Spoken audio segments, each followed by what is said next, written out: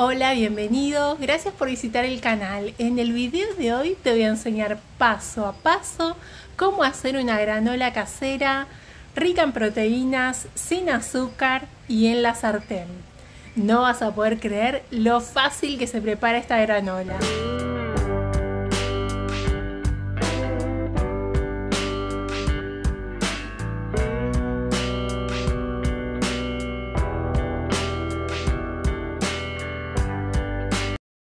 Y para comenzar esta receta vamos a usar 2 tazas de avena en copos, las vamos a colocar en una sartén y en otra sartén vamos a usar nueces picadas, 1 taza y vamos a comenzar a tostar las nueces.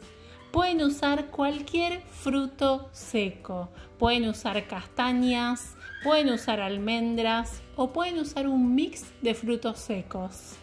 Yo estoy usando nueces que me encantan, las vamos a tostar, más o menos son 3-4 minutos a fuego mínimo, siempre mezclando, y una vez que las nueces están tostadas, vamos a agregar coco rallado.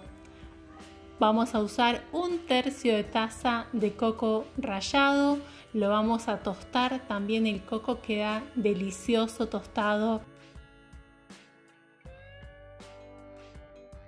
Ustedes van a sentir el olorcito del coco tostado y en ese momento van a apagar el fuego.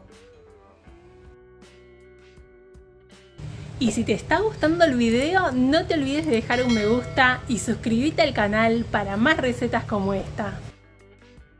Una vez que apagamos el fuego, vamos a sumar a nuestra granola casera frutas deshidratadas. Voy a usar media taza de arándanos deshidratados. También podrían usar pasas de uvas, podrían usar ciruelas, podrían usar damascos.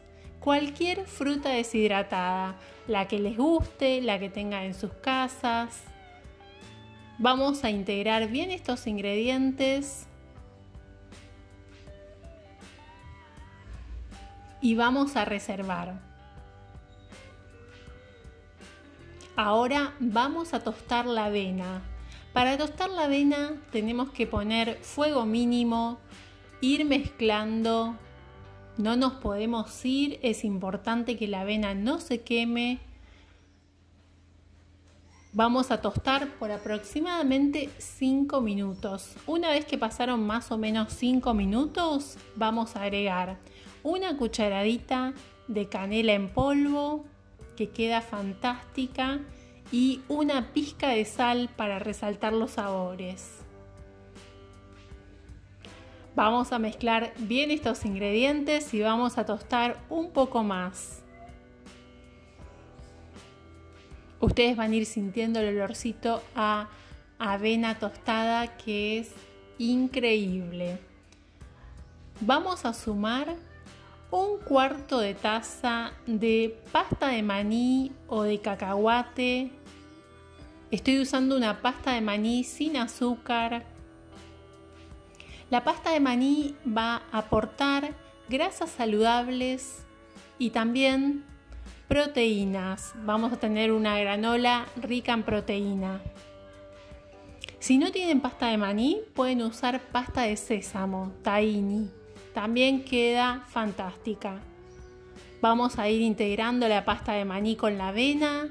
Vamos a ir tostando. Estos olorcitos en la cocina son realmente deliciosos. Qué mejor que preparar tu propia granola, que tener una granola casera. No tiene conservantes, no tiene aditivos. Una vez que ya está listo, ustedes se van a dar cuenta, ya está tostada la avena con la pasta de maní. En ese momento vamos a apagar el fuego y vamos a sumar el resto de los ingredientes. Las nueces con el coco rallado y los arándanos deshidratados. ¿Cómo vamos a guardar la granola? Les sugiero guardarla en un frasco de vidrio, en un lugar seco y fresco. En el lugar donde yo vivo hace calor, así que yo guardo la granola en un frasco de vidrio en la heladera. De esa forma me dura aproximadamente una semana. Y no hay nada más lindo que desayunar con una granola casera. Ideal para acompañar jugos, leches vegetales y yogur vegano. Si quieren aprender a hacer un yogur vegano, en el canal tengo la receta de cómo hacer yogur vegano a base de garbanzo con fermentación natural. Muchas gracias por asistir el video. Y si tenés alguna duda o querés hacer alguna sugerencia, la puedes dejar aquí abajo en los comentarios. Te invito a acompañarme en las redes sociales, Instagram y Facebook, Recetas de Gri. Y nos vemos en la próxima receta. Y cuando preparen esta granola en sus casas, me cuentan en los comentarios cómo les quedó.